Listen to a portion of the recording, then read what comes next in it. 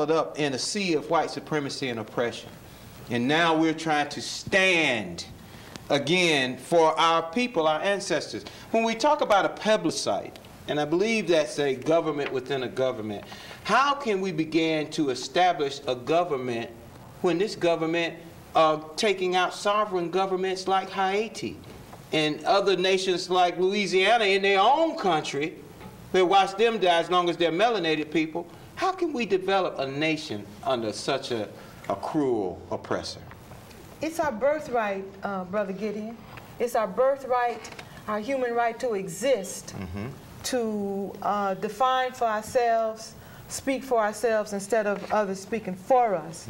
And so in this order, it's our natural birthright to do this. And as a mother, it would be one that we would teach our babies that we are indeed a captive nation.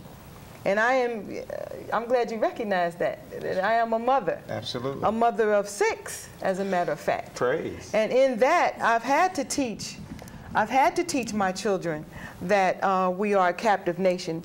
And they were born, when they were born, they were given African names. And in this time of being in the 21st century, it's not really necessary to know the origin of our roots. We know that history has taught us that we are a nation within a nation. Back in the days of of the Ma'afa, well, we really kind of still live in the Ma'afa. Right, that's right. Endangered time, era. And back in those days of our enslavement, our names were taken from, our mother tongue was taken from us, our cultural habits and practices was taken from us. Our traditions were taken from us, even our religion.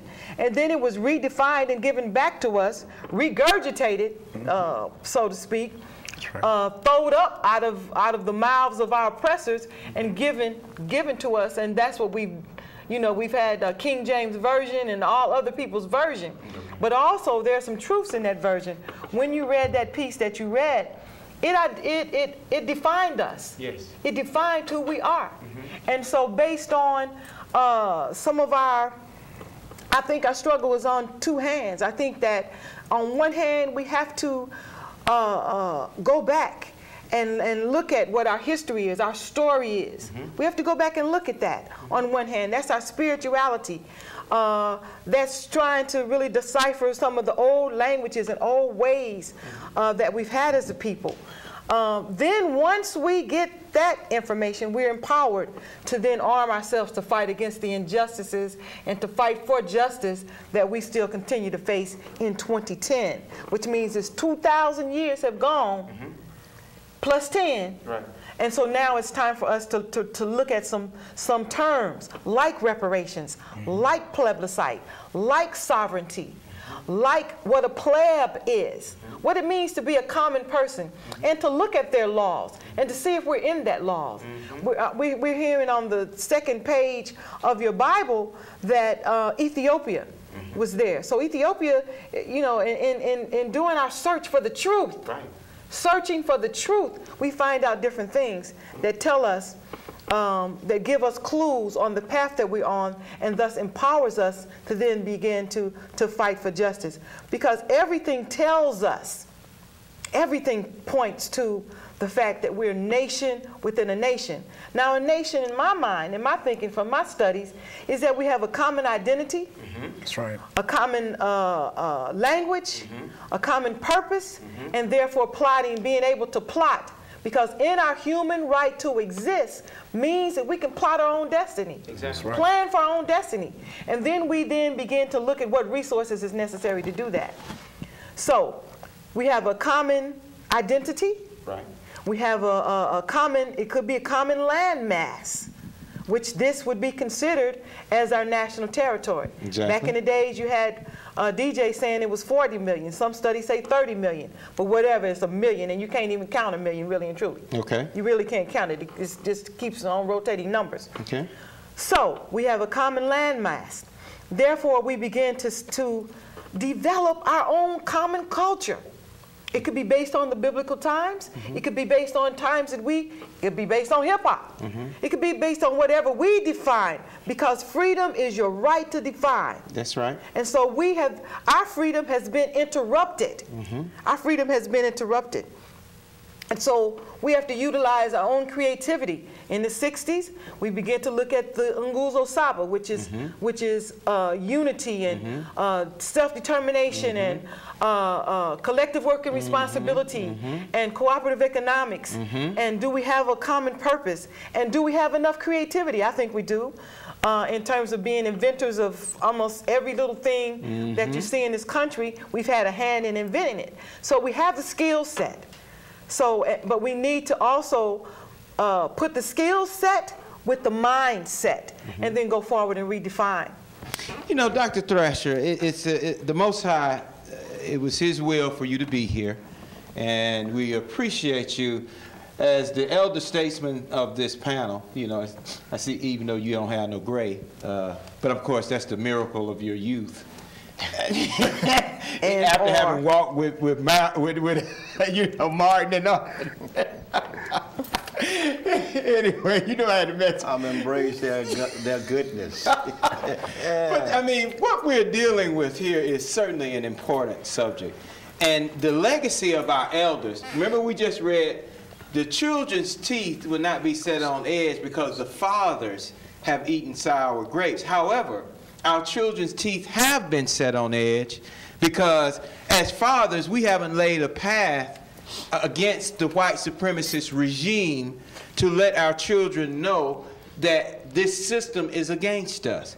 They are soliciting our children in their higher institutions of education. Our children like white dolls more than they do dolls that look like themselves. We have continued to kill each other, robbing, raping, and pillaging, but yet we come from a powerful nation that once ruled the earth. Why haven't you civil rights leaders, under the authority of Jesse and Al and all of the people that claim to have this influence, not carved out a pattern and a path for our children and our future? That's a long question. Don't give me a long answer, though. I don't know. I'm going to give you a real answer. It's unfortunate that when we go to talking about what we're saying, integrations, which we narrow right down, when we look at where we've been and where we're going, we don't have a clue. That's unfortunate. Now, even with the educational system set up in such a way that once you are able to bounce over one hurdle, you got to come with another hurdle. Once upon a time, a high school diploma was all you need. Right. Now you need skill for college training to be able to achieve and succeed. But now, when we also look back, now we talk about Jesse. And you talk about Andy, you talk about Joseph, Elder Lowry. Most of them are just dead. Or dying. But the thing of it is, what did we accomplish? Exactly. That's the question. And that's a good question. What I look at, Gillian, is we accomplished absolutely nothing. Some might disagree. Well, we've accomplished the highest prison rate in the history of the world for our children. We've accomplished that. Why? We did that to ourselves. We did that to ourselves. We bought into a lie. We bought into the biggest lie that could be ran, and we're buying into it now. You bought into it. Uh-oh. Yeah, oh yeah, you bought into it. You here at this TV station right now, making this man millions of dollars. Millions of dollars. You get the pleasure of letting people see your face, but he get the pleasure of filling out paperwork saying this is an educational type program, nonprofit, and he's making millions.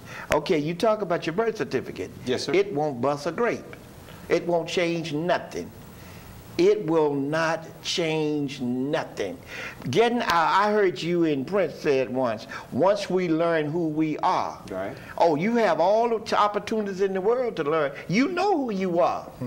You know. Okay. I don't know why we keep running around with our identity. Well, why is it on the census you got 5 different designations for you? So what? Negro. I'm sorry, color. All right. I'm sorry, black. All right. African American. All right. Mulatto. All right. But look at what you've done. Aren't you doing the same thing?